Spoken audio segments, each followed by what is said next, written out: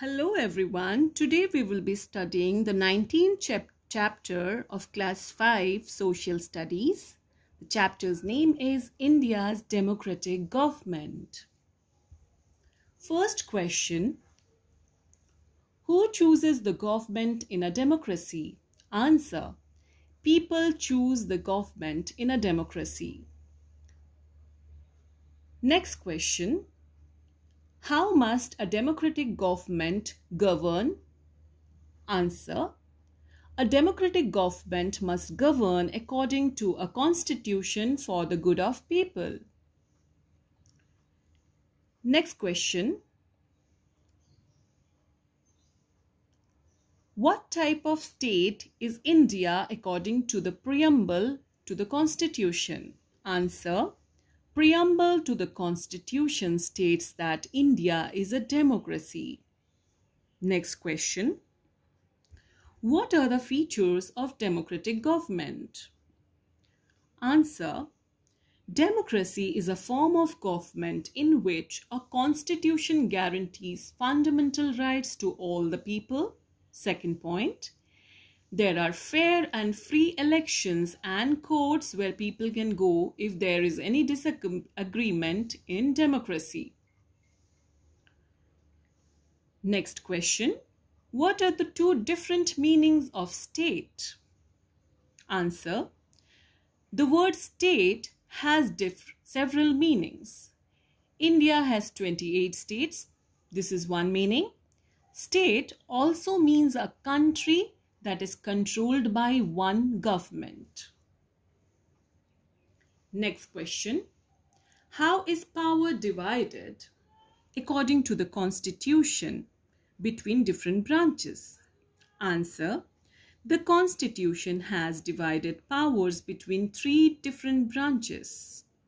So the power of Indian state is divided between the legislature, the executive, and the judiciary. What is the role of legislature?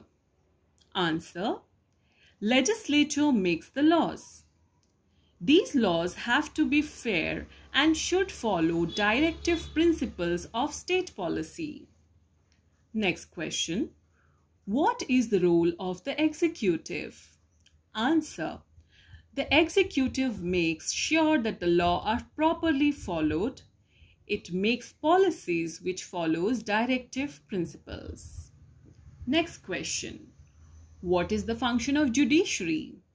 The judiciary are the courts. They make sure that the laws are properly understood.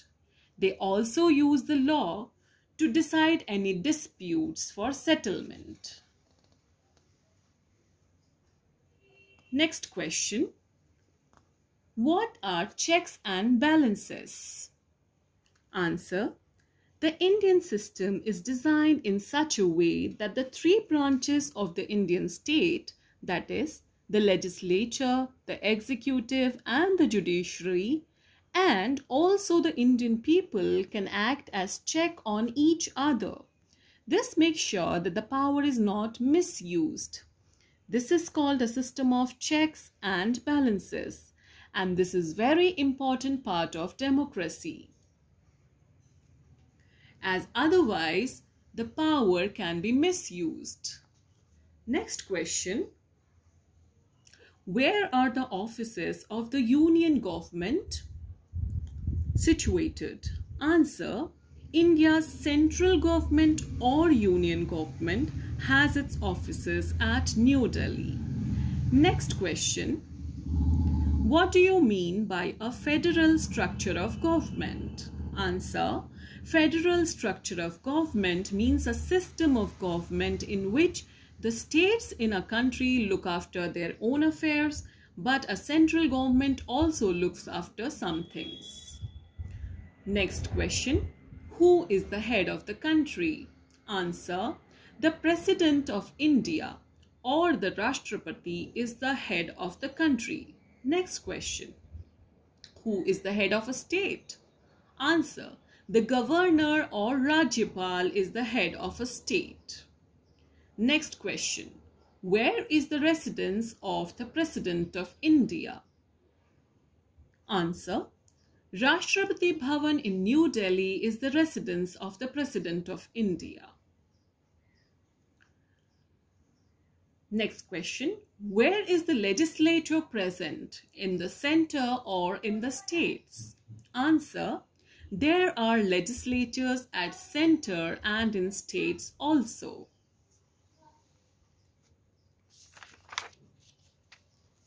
Next question.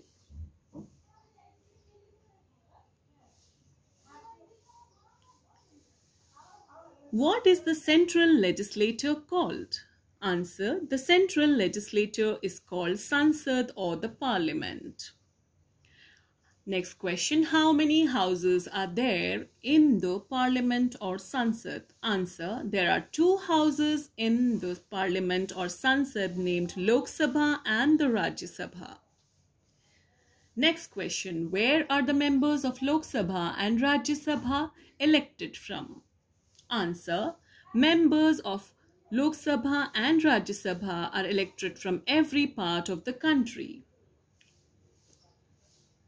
Next question. What are the members of Lok Sabha and Rajya Sabha known as? Answer. The members of Lok Sabha and Rajya Sabha are called members of Parliament or MPs.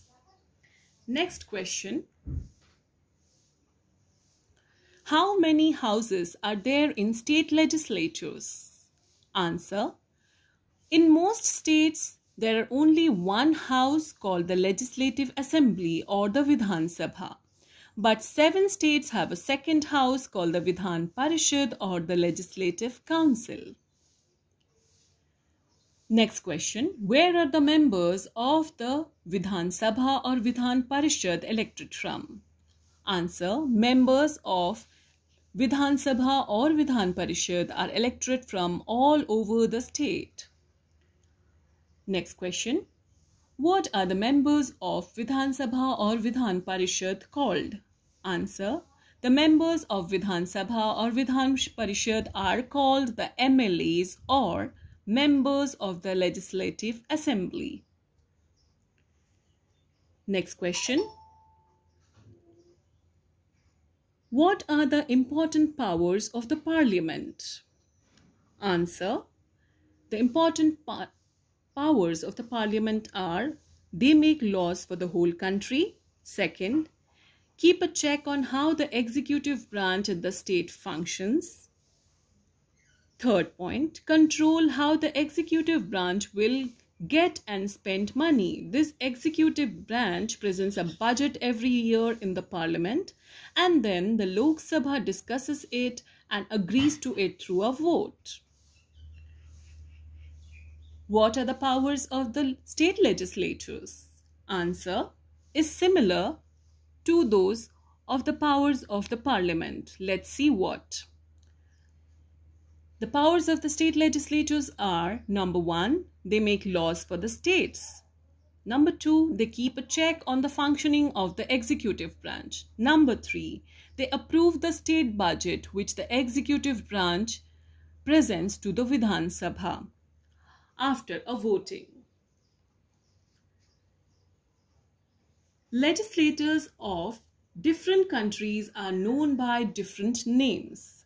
Let us look at the various names in different countries. The legislature of UK is known as Parliament. The legislature of USA is called the Congress.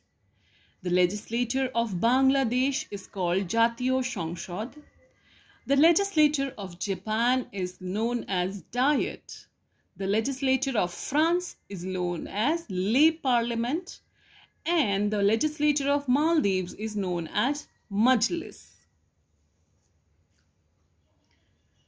Next question. Where did the Constituent Assembly meet? Answer. The Constituent Assembly met in Sansad Bhavan or the Parliament House. Next question. Which branch is known as the government? Answer. The executive branch at the center or at the states is referred to as the government. Next question. Who forms the government? Or which party forms the government? Answer. The party that has the largest number of MPs or MLAs forms the government.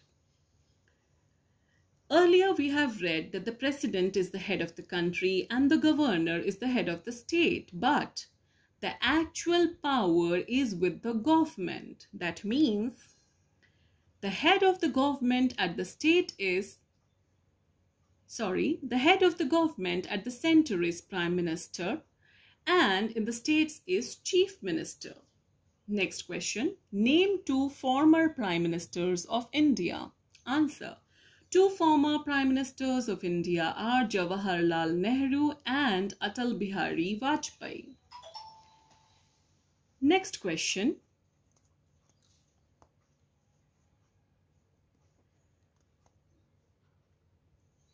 Who chooses the Council of Ministers? Answer. The Council of Ministers are chosen by the Prime Minister and the Chief Minister.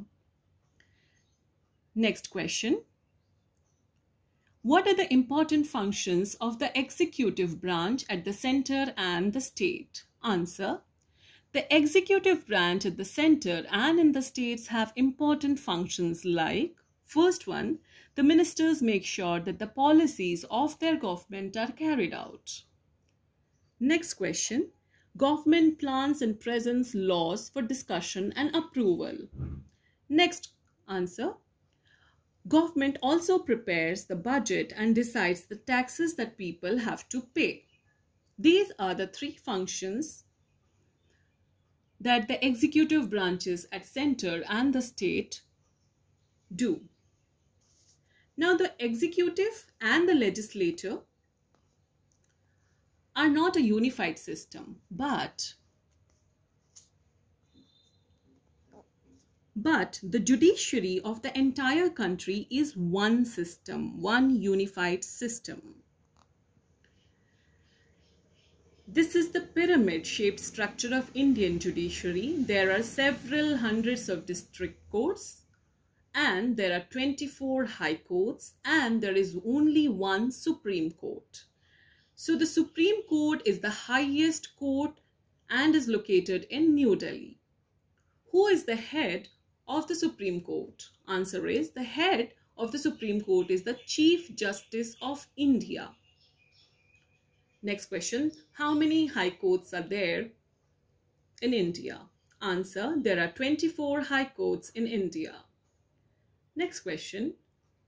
Who is the head of the high courts? Answer. The head of the high court is Chief Justice. Next question. How many district courts are there in India? Answer. There are several hundred district courts in India.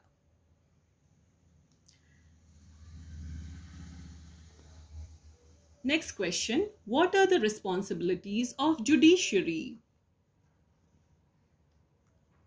Answer. The responsibilities of the judiciary are, number 1, to protect the rights and freedoms of Indians. Number 2, to explain the meaning of constitution when it is not clear. Number 3, to deliver justice or to make sure that the people get fair treatment. Number 4, to settle disputes according to law. Next question. Who explains how power should be distributed between the union government and the state government? Answer.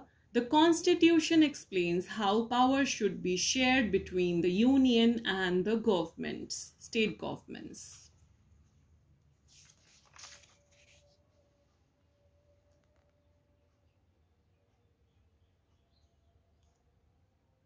Next, what are the 3 lists in a federal structure according to which the power is shared between the state and the union government? Answer. In a federal structure, the power is shared according to the Constitution on the basis of 3 lists. First list is the union list, the state list, and the concurrent list. Union list, as it suggests, is the responsibilities of the union government or the central government. What are the subjects in union list? Answer.